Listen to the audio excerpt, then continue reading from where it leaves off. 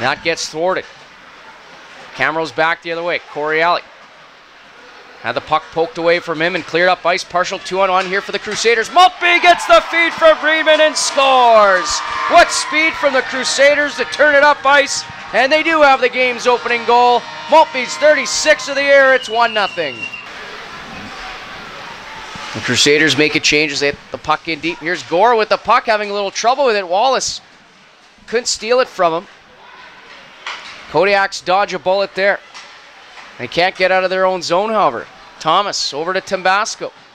He'll quickly throw it off the glass and down the ice. Race for it here inside the Crusader zone. Regan could chop at it. Quick shot and a goal. Colin Schmidt making something out of nothing. Finds some open space over the shoulder of Morrissey, and we're tied at 1. Regan at the point dishes it off. That's Jesse Zaharchuk. Regan, one-timer. That hits a leg and pinballs towards the goal. Here's Jesse Zaharchuk now left side. Regan again, one-timer, he scores!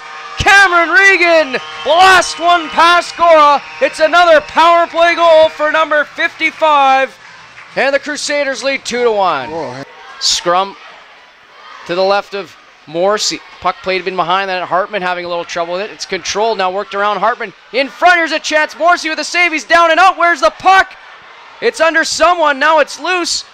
Played to the point, out of the reach of Tabasco. Is this going to go in? And it does!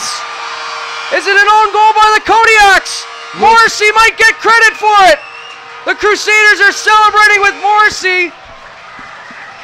And boy, oh boy, what a game for Jake Morrissey. He's going to lead the flyby. He's going to make 32 saves and allow 1 goal, and he's going to get the empty net goal. How about that?